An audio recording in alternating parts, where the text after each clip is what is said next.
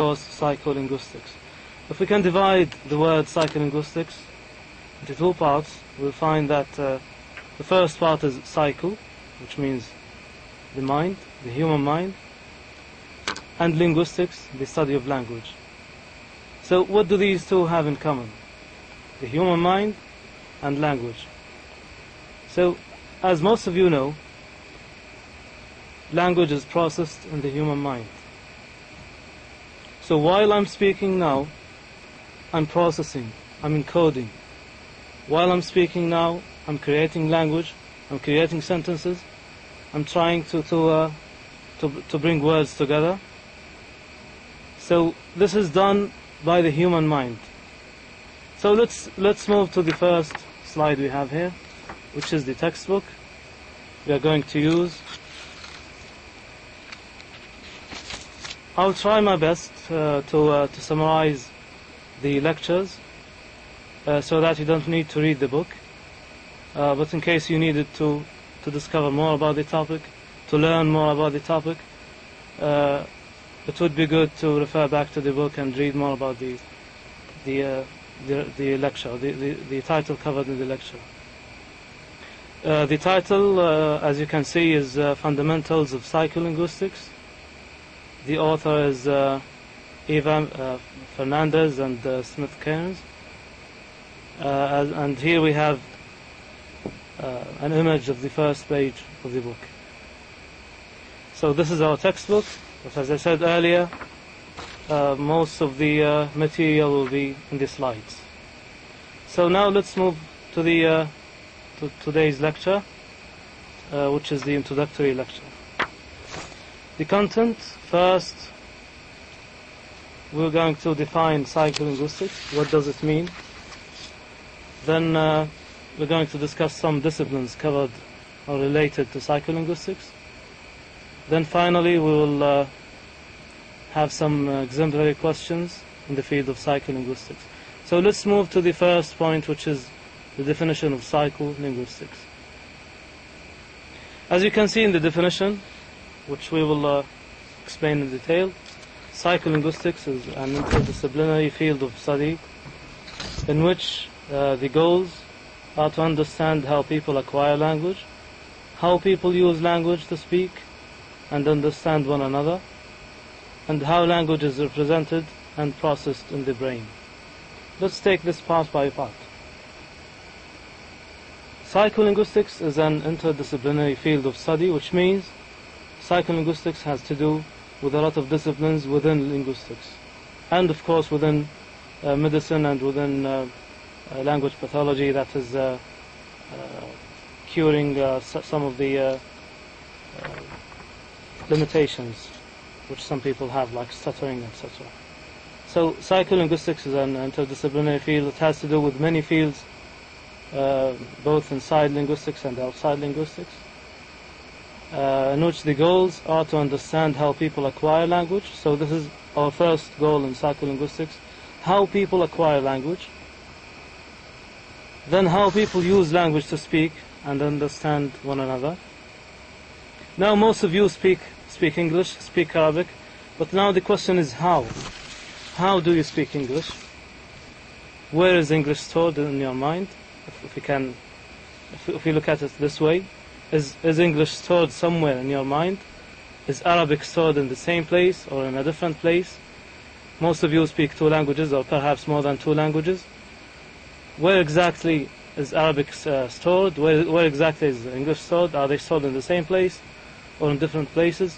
So this is our main concern in psycholinguistics: how people use language to speak and understand one another. And we are going to see in the next few slides a possible explanation of how language is represented in the mind. So, and how language is represented and processed in the brain. Hopefully the definition is clear. If you need further help, you can contact me later if you want more explanation of this explanation or this definition of the field of the word psycholinguistics. Now let's move to the second slide. Some disciplines related to psycholinguistics. Psycholinguistics can be looked at as a field which is in the center, and many other fields are related to psycholinguistics. So we can study phonetics from a psycholinguistic perspective. Of course, we can study discourse analysis, the analysis of conversations, and we can study, as I said earlier, language pathology, that is speech therapy, and neuroscience. As most of you know, there are diseases which can affect the production of language, like Alzheimer's disease, like Parkinson's disease. Both of these two diseases can affect the way you speak and the way you understand language. And finally, psycholinguistics can be approached via language learning.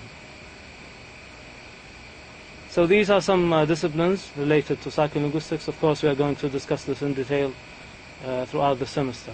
Today's lecture is just an introduction in order for you to see how psycholinguistics is studied. The next slide, we have some exemplary questions in psycholinguistics, some example questions.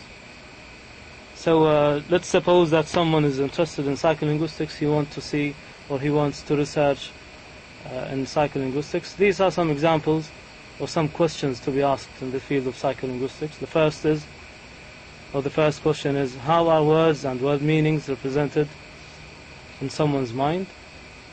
So this is one of the questions to be asked in psycholinguistics. Another question is, how are sentences composed in someone's mind at the time of speech? So while I'm speaking now, how do I combine words together? This is, of course, a process inside the mind, but in psycholinguistics we are trying to figure out ways or try to look for answers for the process of language, both encoding, which is speaking and writing, and decoding, listening and speaking. While you are listening to me now, you are trying to decode the language. Finally, one of the questions which are possibly asked in psycholinguistics is, how are words and sentences and their meanings analyzed at the time of listening or reading? So these are exciting questions. Perhaps some of you have thought about them earlier, before even studying psycholinguistics. How language is stored in my mind? How do I create sentences? Now I know words, the meanings of words separately. How do I link them together? How do I make phrases and sentences?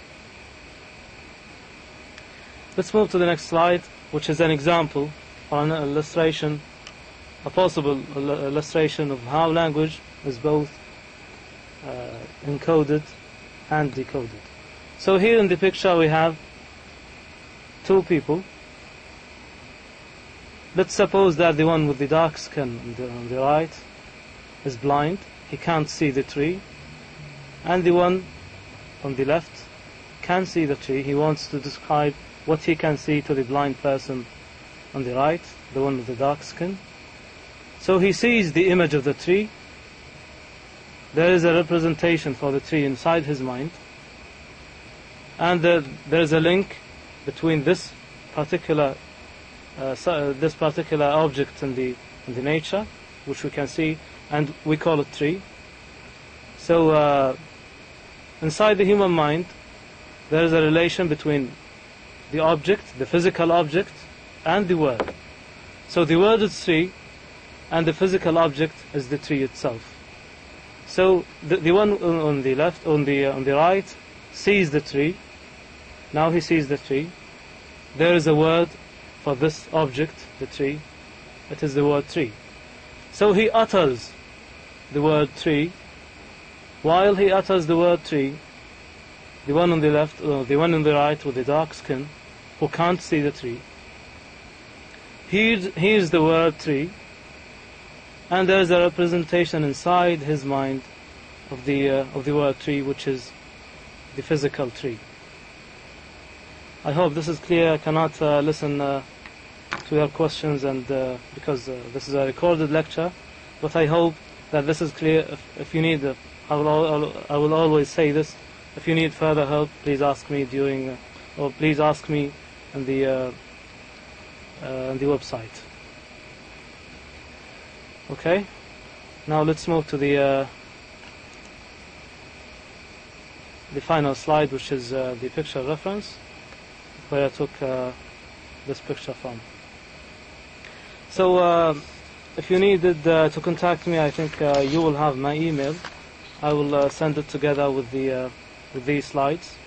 So hopefully when you have questions, don't hesitate to ask me. And thank you very much for listening, and I hope you enjoy this course. Thanks very much.